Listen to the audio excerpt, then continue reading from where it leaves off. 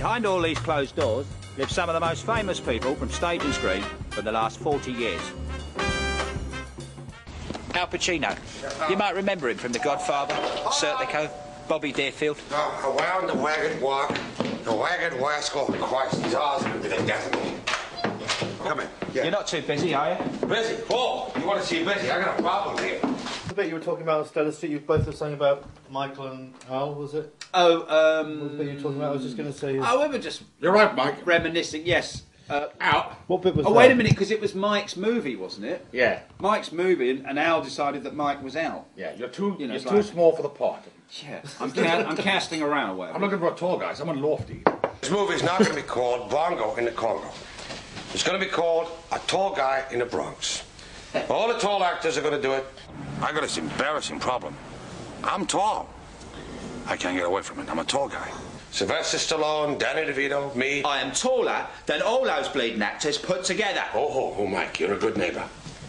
I'll never forget the time you left me the hosepipe during the drought.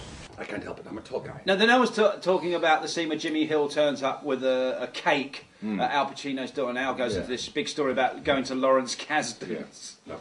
Yes. But Lawrence Kasdan. There's a great Lawrence. This huge story about a cake whisk, an egg whisk.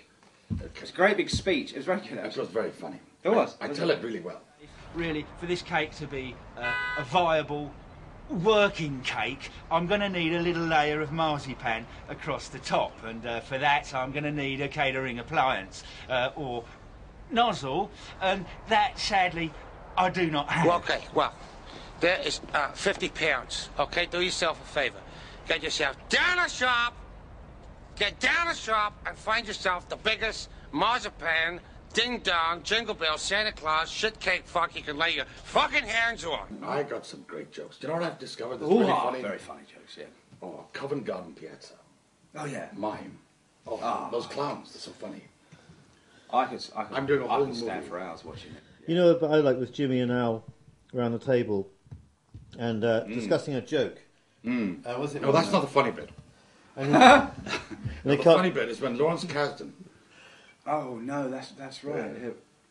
was it? What was it doing the other week? Something about... I think you should think about what you're laughing at, Jimmy. I think you should take. I think you should take a good look at what you're laughing at, Jimmy. Yeah. About 3 years ago, you came round. I was about to go to New York for Christmas.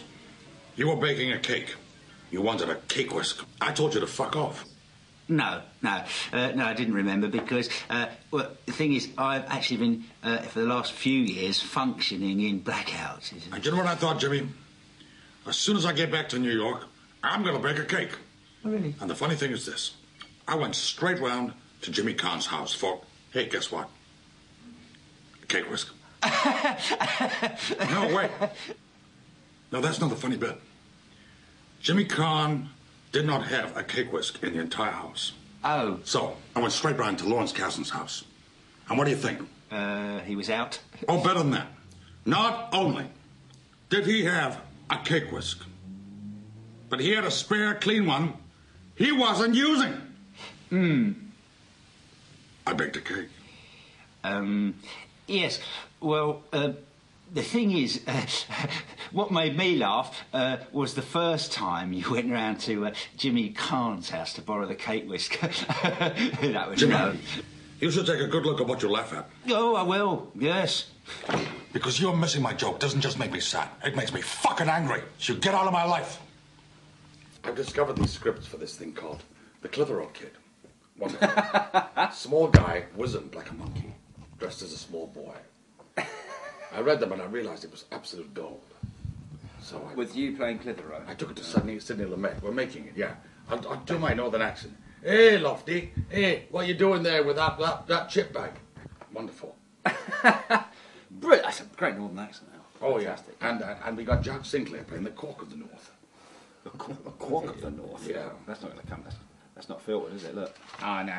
It got filtered. Nah. Shaq, we need Shaq and I.